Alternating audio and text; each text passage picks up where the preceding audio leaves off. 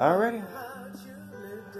Good morning, good evening, good afternoon, whenever you get this message.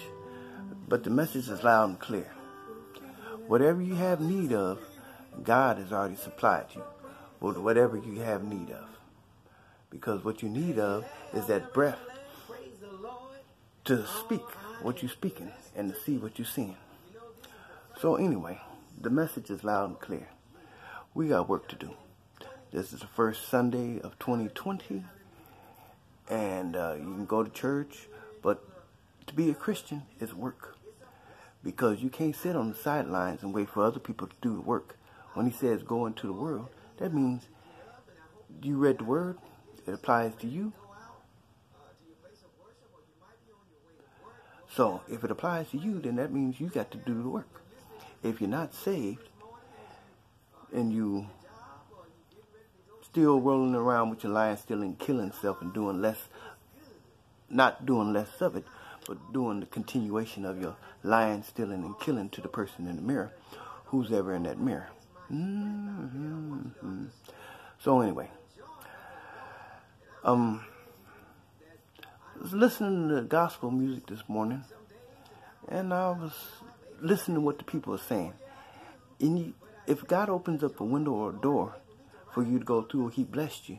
He blessed you yesterday. He blessing you with that breath you got.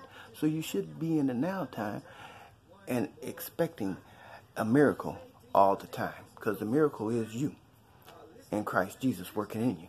If you don't want the miracle, then get out the way. If you can't stand the heat, get out the kitchen. And if you don't want to work the work, then get out the way so other people can do the work. I ask God to forgive me, cleanse me, and make me whole to do the work He has for me to do, and to meet the people I haven't met yet, to encourage and uplift myself to help another individual. Thank you, Lord, for this opportunity. And if I tell you once and I tell you again, if you ain't got Christ Jesus in your life, you don't have nothing, because He is the all in all. Whatever you have need of, He has it for you. Whatever you're looking for, He has it. Whatever. So you go through your trials and tribulations in life, but that's just life. That breath you take, that's it. That's beautiful, isn't it? Praise the Lord, everybody. Praise the Lord. Lift up your holy hands in the sanctuary of His universe and bless the Lord. No matter where you at, no matter what you be, no matter who you are, praise the Lord for who you are. And if you don't know who you are and the pardon of your sins through Christ Jesus, I would recommend that you ask the Lord to come on in. Say, Lord, save me. I'm a sinner. I need your help. I'm a backslider. I need your help. I don't know who I am. I need your help. Lead me and guide me to the church that you would have for me to go to get the instructions on how to run this race with patience. In Jesus' name.